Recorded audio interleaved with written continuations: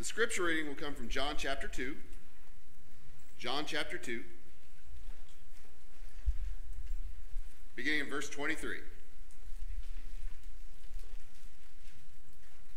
It says there, "Now when he was in Jerusalem at the Passover feast, many believed in his name when they saw the signs that he was doing. But Jesus on his part did not entrust himself to them, because he knew all people, and needed no one to bear witness about man, for he himself knew what was in man."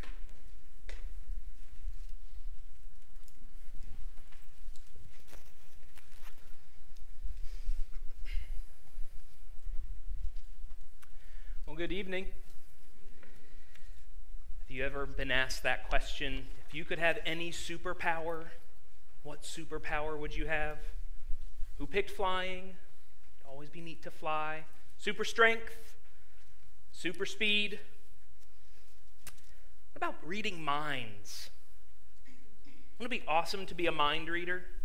To be able to look at somebody and know exactly what was going on behind their eyes, to know the thoughts, to know that there are no lies, no secrets, no guessing or reading between the lines. It'd be nice, but God didn't make us that way. We aren't mind readers.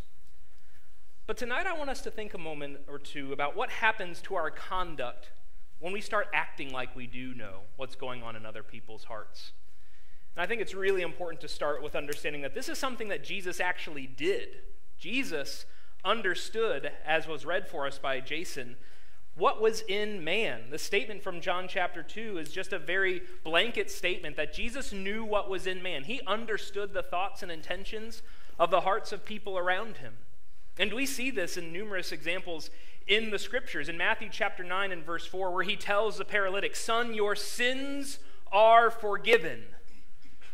And the Pharisees and the teachers of the law are questioning in themselves, what in the world is he talking about? He can't forgive sins. That's God's job. No man can do that. And it says there in verse 4 of Matthew 9 that Jesus, knowing their thoughts, said, "Why do you say this? Why do you think evil in your hearts? What's easier to say?" And he makes it clear that he has authority to forgive sins when he tells the man to get up and walk. The same idea comes up again in Matthew chapter 12 and verse 25 as he's healing people, casting out demons in that particular instance. And there the religious leaders are saying he's casting out demons by the prince of demons. And Jesus there makes it very clear that he understands their thought and starts addressing their questions without them actually verbalizing it. So those who criticize Jesus, he was aware. And the irony is they think they know what's going on in Jesus' heart. Who is this upstart? Who is this person who thinks he's God? And they have no idea. But they're assuming they know his intentions and his motives. They fancy themselves mind readers, when really the only man who's ever been able to read a mind is sitting right in front of them. We see this when Jesus interacts with other people too. I think of the woman at the well in John chapter 4, this Samaritan woman. They're having this conversation about living water, and she finally says, "Sir, give me this water so that I don't have to keep coming back here." And he says, "Go call your husband." "I have no husband." "That's right. You've been with 5 men, and the man you're with now is not your husband. What you have said is correct." And that woman then says, "Sir, I perceive you're a prophet." Jesus knew her story. She didn't have to tell him. He knew what she had been through and what was going on in her heart. The rich young ruler in Mark chapter 10 and verse 21, coming up asking, "What must I do to inherit eternal life?" And he goes through this laundry list. "I've kept all these from my youth." And Jesus, looking at him, loves him and says, "You lack one thing." And Jesus cuts to the quick of this young man's heart and knows what he's still struggling to let go of, because Jesus knows what is in man. It's awesome to see and to think about just how Jesus knew the issues, the thoughts, and the struggles that people were going with all around him all the time. And he showed grace and tenderness and compassion and correction when it was needed. Here's what I want us to understand tonight. Jesus knows people's hearts, but we don't. We're striving to be like Jesus. We are following in the footsteps of Jesus, but we will never be able to read the thoughts and intentions of hearts like he was able to, like he is able to. We are really good at jumping to conclusions.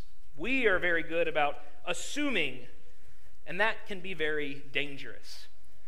There's a very basic principles that the scriptures actually talk about.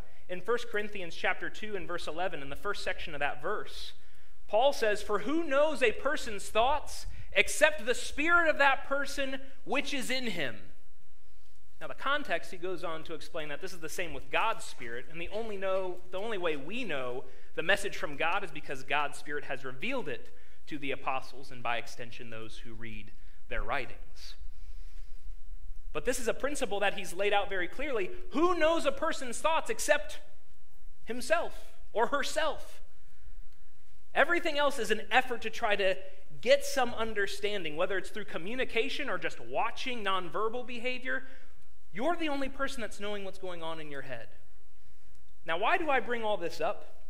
Because it's dangerous when we assume otherwise. When we do think we are mind readers, we start supposing the motives of others. Do you remember David's brother Eliab in 1 Samuel 17? This is a verse we've talked about before on this subject. But in 1 Samuel chapter 17, David comes down during the standoff with Goliath and the Philistines, with the army of Israel. And there's this conflict going on. David comes up with the supplies for his brothers. He hears Goliath's challenge, and he starts asking around, what's the deal with this Philistine? Why doesn't somebody go out and fight him? And he starts asking around. The king has promised this to those who will go out and fight this one. And then his oldest brother Eliab overhears this. This is where we pick up in verse 28. Now Eliab, his eldest brother, heard when he spoke to the men. And Eliab's anger was kindled against David, and he said, "Why have you come down? And with whom have you left those few sheep in the wilderness? I know your presumption and the evil of your heart, for you have come down to see the battle." David says, "What have I done now? Was it not but a word?" This older brother says, "I know your heart, little brother. I know why you're here. You just want to be close to the action. You just want to see the excitement." How often do we do that? Whether it's we read something on Facebook, have an interaction with somebody, even somebody in the church building. We think, I know what they're thinking. Or we just assume the why behind actions that may have even been taken. It's really dangerous for us to be in Eliab's shoes, to say, "I know this person's heart."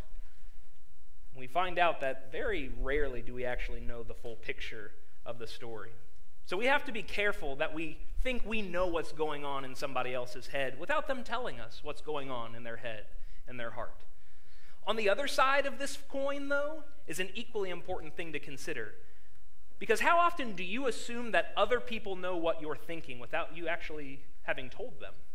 Because it's dangerous to suppose motives. It's also dangerous to have these unrealistic expectations that you should be a mind reader and you should know what I'm thinking. This can happen in marriages, parents and kids, with employers and employees. God gave us the gift of communication for a reason. I think back here to Daniel chapter 2. Do you remember what Nebuchadnezzar, when he first has his dream, the request he makes of all of his in crowd? Those dreamers and the soothsayers and all of these magicians that he had kind of on retainer. He says, "I've had a dream and I want you to interpret it to me." And they say, "Okay, tell us the dream and we'll interpret it to you." And he says, "No, you tell me what I dreamed and then you also tell me the interpretation and then I'll know that it's real." Notice what these people say in verses 10 and 11 of Daniel chapter 2. The Chaldeans answered the king and said, "There is not a man on earth who can meet the king's demand. For no great and powerful king has asked such a thing of any magician or enchanter or Chaldean. The thing that the king asks is difficult, and no one can show it to the king except the gods whose dwelling is not with flesh." We read on and realize that the one God reveals this to Daniel because he knows what the king has dreamed and he can reveal it to his servant. But do we walk around like the king and say, "These people should know what I'm going through. These people should know how I'm feeling today. These people should just know"? And we think people are mind readers when we're not. It's so important for us to lean on one another, to share with one another, to be the family that we talked about in the songs that we sang and as Matt prayed for, that we are a family. That doesn't mean we just inherently know. We don't have ESP to just pick up when somebody's having a bad day. But we have the awesome gift of reaching out to one another, to leaning on one another, certainly to check in on one another. We got to be very careful, though, that we are not putting an unrealistic expectation on other people to, so to speak, read our minds in those circumstances. Because in either of these cases, whatever side of the relationship we're on, the fallout is dangerous. We can take offense when there's none to be taken. We can assume the worst of a situation and make mountains out of molehills, if even that. We totally let our imaginations run wild with why somebody said the thing that they did, or why they did that thing, or why they looked at me a certain way. And I was about to sneeze, dude. I mean, right? We're humans. But if we don't take the time to be real and honest and open with each other, and we just let our imaginations or our minds start running, we fancy ourselves to be mind readers when we are not. And of course, as I've mentioned and alluded to already, this is not just something we have to deal with people in the world. This can happen with brothers and sisters in the church if we are not mindful of it and address it when it comes up. Because this will lead to division even in the church. So we have to be careful of our motives and our expectations, and instead to practice what Jesus will call in John chapter 7 and verse 24, righteous judgment or right judgment. Go ahead and turn there with me if you would. John chapter 7, just so we can read the verse in context and to see why Jesus even says this.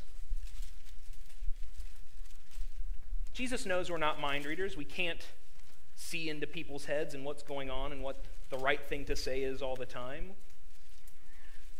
But in context in chapter 7, people are wondering, is this the Christ? Could this be Jesus? And there's a whole lot of different reactions that you get here as you read through the chapter. Some are marveling at his power. Oh, it's amazing that he's doing all these signs. He's healed a man. Some are questioning, how did he learn this much? How is he so intelligent? How does he have so much wisdom at his disposal? And then you've got those, like we've already talked about with those religious leaders, very critical of his actions and questioning and looking for the ulterior motives. And so Jesus goes through here and very frankly says in verse 21, to summarize what he says here, I did one work and you all marvel at it. Moses gave you circumcision, not that it is from Moses, but from the fathers, and you circumcise a man on the Sabbath. If on the Sabbath a man receives circumcision so that the law of Moses may not be broken, are you angry with me because on the Sabbath I made a man's whole body well? Do not judge by appearances, but judge with right judgment. You see, the Pharisees had gotten all wound up because he's healing on the Sabbath. He's doing work on the Sabbath. He's breaking God's law. And it's Jesus doing the will of God, doing God's work.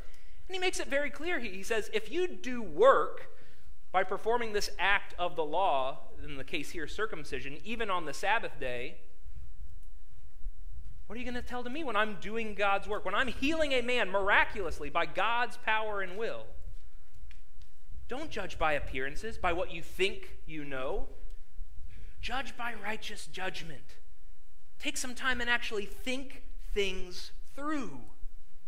And that's really the application that we move into in the final part of our lesson this evening. Just some practical things, how we can judge with right judgment. First and foremost, and I'm stepping on my own toes first of all with this, let me be clear, we've got to slow down. Husbands, wives, parents, children, don't just assume the worst. We have got to slow down and think things through. Over in Proverbs chapter 25, I think there's some interesting application that could be made from the wisdom recorded here in Proverbs 25, verses 8, 9, and 10. Those verses say this, Proverbs 25, 8 through 10. Do not hastily bring into court, for what will you do in the end when your neighbor puts you to shame? Argue your case with your neighbor himself, and do not reveal another's secret, lest he who hears you bring shame upon you and your ill repute have no end. That's very beautiful wording to say, if you jump the gun and try to take somebody to court before you've actually figured out what the issue really is, you're going to be in a whole lot of hurt. Financially, your reputation, your relationships. And so you sit here and say, well, Tyler, I'm not taking anybody to court. I hope not. I hope you never have to. But how often do we take people to court in our minds? I'm in the right. This person's offended me. That may be true, but how often is that just us jumping 3 steps ahead when we haven't actually talked to them, to actually address, as it says here in verse 9, to directly confront or talk about this with the neighbor in question? Instead, we just go straight off to, let's take this to court. Let's do something about it. The wisdom of the Scriptures says, slow down and think for a little bit. And that leads directly into this next point of being direct, being frank. Did you know that there was a frank in the Bible? I'm about to show you. Leviticus chapter 19, 17, and 18. To be clear, this is not the name Frank. But depending on your translations, you will see the word frank here. Leviticus chapter 19, 17, and 18. And by the way, if somebody is ever questioning whether the God of the Old Covenant and the New Covenant are the same God, the God of the Old Testament and the New Testament, here is where a foundational teaching that Jesus carries over into the New Covenant starts. This is where God talks about the importance of love and loving our neighbors. Leviticus 19, 17 through 18, though, he's got some pointed direction here. You shall not hate your brother in your heart, but you shall reason frankly with your neighbor, lest you incur sin because of him. You shall not take vengeance or bear a grudge against the sons of your own people, but you shall love your neighbor as yourself. I am the Lord. Notice here how the law, even in the Old Testament, makes it very clear that the motive is love, but that it demands of us some certain behavior. And it says be direct, be frank with the other person. We are way too quick to go and gossip and talk about somebody behind their back rather than talking to them directly about it. That's how God's people conduct themselves. Even in the cases of sin, like Leviticus is talking about here, Jesus in Matthew 18 will say, if your brother sins against you, go to him directly. That's the first step. Be direct. If you don't know, just ask. Instead of trying to guess, read their mind, all you got to do is ask. Are the conversations uncomfortable sometimes? Yeah, we're humans, right? It's going to be uncomfortable. It's a lot less uncomfortable than you jumping the gun, me jumping the gun, and thinking, I know what they're thinking, what they're doing, and find out that I am so wrong down the line. And what it does is it opens our hearts to think the best about people first, to really take in and learn about another person before we assume the worst. This is what it looks like to practice the love that 1 Corinthians chapter 13 is talking about. When Paul writes the Corinthians here, in 1 Corinthians 13, he shows them the way of love and the demeanor and the characteristics, how love conducts itself, how we are to live if we're going to be walking in the way of love that Jesus paved for us to walk in. But in verse 7, we have some practical application for this topic. When he simply says, love bears all things, believes all things, hopes all things, endures all things. Our common phrasing might be giving the benefit of the doubt. Thinking about the other person first before I think how it's upset me or offended me or made me feel. Those are all valid and important to think about, but we need to put others first. Our walk with the Lord teaches us to do no less. Quite frankly, the most practical application in all of this is how we speak. That we are giving the benefit of the doubt, and we're pursuing the best outcome, no matter who we might be talking to. And then finally, even in those difficult situations that you might be thinking of, yeah, but it's okay. You're still not a mind reader. God knows what's going on, first of all, in your heart, and that's where we have to focus the changing in my heart. And he knows what's going on in the heart of the other person. So my last piece of advice from Scripture here is let the Lord bring that to light. It's not your job to dig it up. God is the one who understands and knows these things. And Paul, if you flip a few pages back in 1 Corinthians, this time to chapter 4, he says this at the beginning of this chapter, beginning in verse 1. This is how one should regard us, as servants of Christ and stewards of the mysteries of God. Moreover, it is required of stewards that they be found faithful. But with me it is a very small thing that I should be judged by you or by any human court. In fact, I don't even judge myself. For I am not aware of anything against myself, but I am not thereby acquitted. It is the Lord who judges me. Therefore, do not pronounce judgment before the time, before the Lord comes, who will bring to light the things now hidden in darkness and will disclose the purposes of the heart. Then each one will receive his commendation from God. God knows what you go through. He knows the struggles that you face, the temptations you fight, the difficult relationships you have to navigate. He knows what's going on in your heart, and he knows what's going on in those other people's heart. Trust him, and that his way is the best way to conduct yourself in your speech and your actions in such a way that shows everyone that you might meet the love of Christ, the truth of the gospel, that we would be judges with proper judgment, not judging out of hypocrisy or by our own standards, but that we would seek to let the Lord handle the rest. He knows hearts, and he will judge. And this really brings us full circle back to Jesus, doesn't it? Jesus, when he was here, knew the hearts of men. He had conversations with people before they even brought things up that were on their heart. And I love this line from that woman back in John 4, the Samaritan woman at the well. Do you remember what she goes and she tells people after her conversation with Jesus and she realizes that he's the Messiah? She runs to people in that town and she says, "Come, see a man who told me all that I ever did. Can this be the Christ?"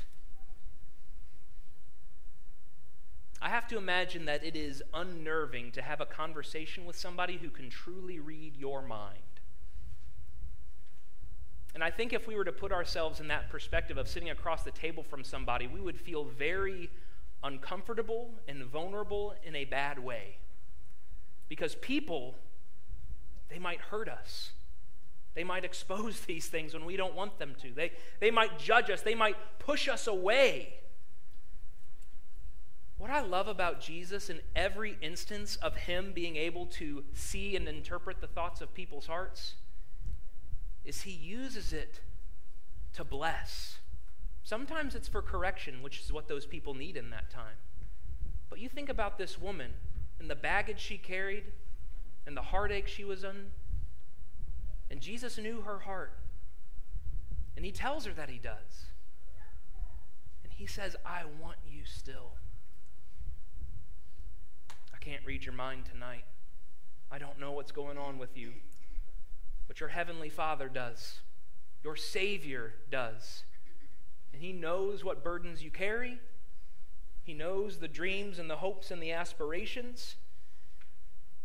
And when Christ looks into your heart, he's doing it to expose the thoughts and intentions of our heart so that we could be free from sin, free from our mistakes, and brought back into the family of God. God knows it all.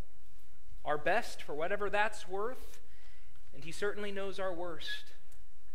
And he wants us and he loves us just the same. It's awesome to see when a soul understands this and they choose to accept this awesome grace and love. We saw it this last week with Nessa choosing to obey the gospel. We saw it again this afternoon with Arthur White as he decided to put on Christ in baptism. Two souls that have found the beauty of being known by God and putting their whole heart and trust in him. And I do wonder if there's anyone else here tonight that needs to make that same choice that these two young people have recently made. To open their hearts to the Lord, to commit to him, to obey the gospel and to be washed clean of their sin, to be part of the family of God the way that you are made to be. And I know that even if you're here tonight and you've done that we struggle in our relationships. There are difficulties, and there are things that we go through each and every day. Never forget that your Savior knows your heart. He holds it in his hand, and he wants to build it up, not crush it. And he's put us in this family to help one another, not to try to guess what's going on with each other's lives, but to lean on one another as we all lean on him. So if you need to do that tonight, if you need to ask for prayers, if you have questions you need to ask, or if you are ready to obey the gospel, please let us know. Don't leave here without any of those things being unresolved. And if it's right now, don't wait. You can come forward while we're standing and singing this song.